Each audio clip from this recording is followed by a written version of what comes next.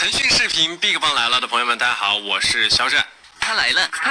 唐三本三肖战来做客我们的专访间了。作为我俄热播剧《斗罗大陆》的男主角，肖战再一次让我们跟着他哭，跟着他笑，跟着他一路度过艰难险阻。相信他就是唐三。那么问题来了，肖战心里的唐三是怎样的呢？他为何一口气说出唐三的 N 个优点不带停的呢？他和唐三之间又有哪些关联呢？话不多说，快跟着涂条君一起去解谜吧。我觉得是谋略，然后一个是善良，一个是坚韧。我觉得唐三对于我来说，对于肖战来说，他算是一个完美的存在吧。三观正，无限的正能量，然后对周围的人都好，然后讲义气，有担当，可以一直说下去。如果硬要说他的缺点，我觉得他太执着，对于一些事情太轴在一件事情上面。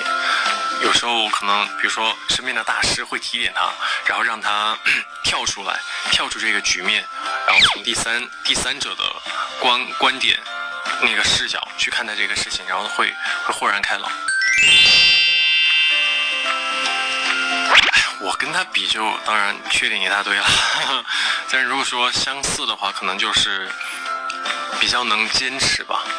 就是遇到一些困难也好，一些不开心的事情也好，或者说是一些暂时可能对于自己有一些难度、一些挑战的事情也好，愿意去尝试，然后愿意去坚持，然后对周围的人其实都保持一个比较纯粹的善意吧。特别反差，他太有谋略了，脑子太好使了。我觉得我脑子，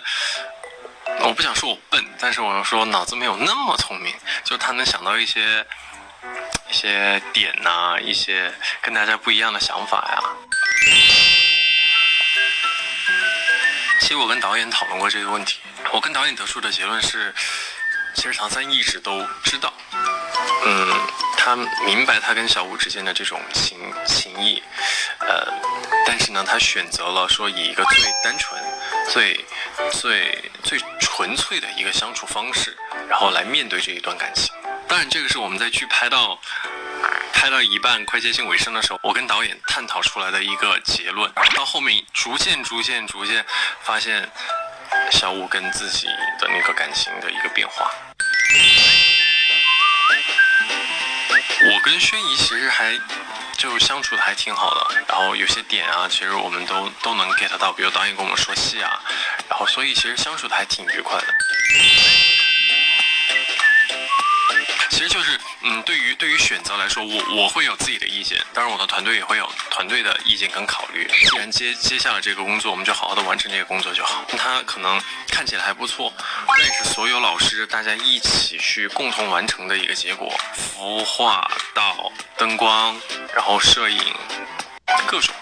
舞台上他光芒四射，拍戏时他全情投入，接受采访时他又向我们传递出感动、思考以及满满的励志正能量。不说了，涂条君要再去刷一遍《斗罗大陆》，感受满满的热血啦！